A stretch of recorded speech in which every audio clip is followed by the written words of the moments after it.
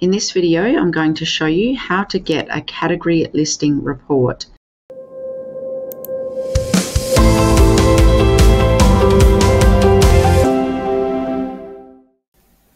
Hey everyone, I'm Jodie from the Trivium Group.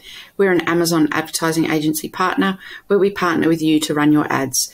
You'll need to open up a case with Amazon to request this report. So you'll go into Help,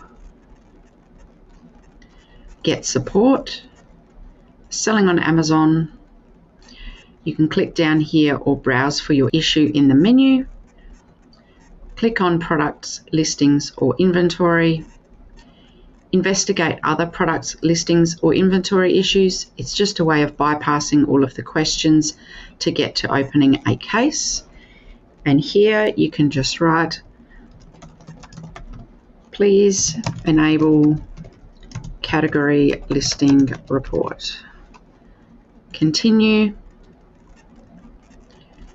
You're going to want them to contact you by email and just click send. The request has been sent.